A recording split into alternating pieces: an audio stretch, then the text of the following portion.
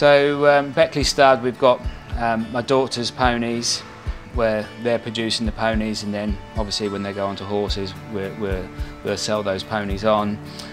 We've got a few Billy Stud horses where some of them are competing at the moment, doing very well, and some that we're breeding from and taking embryos from. So we're doing everything from producing ponies to breeding show jumpers. I've known Scotts stables all my life. I've seen them in a lot of yards, but I took a lot more interest when we decided we wanted to build our own yard. We wanted to build something special. And then I spoke to one of the directors from Scotts at Burley. We had a chat, told them what we would like to do, and went from there. They were extremely helpful. They came round to our place. We talked about design, I talked about what I'd like, but I didn't know how to do it, so they just took over. And I wanted to be sheltered from the weather, but I wanted traditional type of stables. So they come up with this design, so actually when it's raining, the wind's coming in, we're totally protected under here.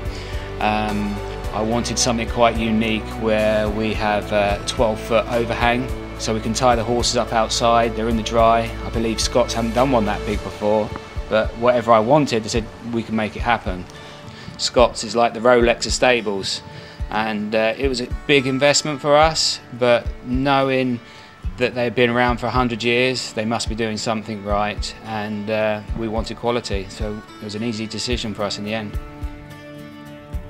The professionalism of the workers that come round, they were fantastic, so I couldn't recommend them highly enough.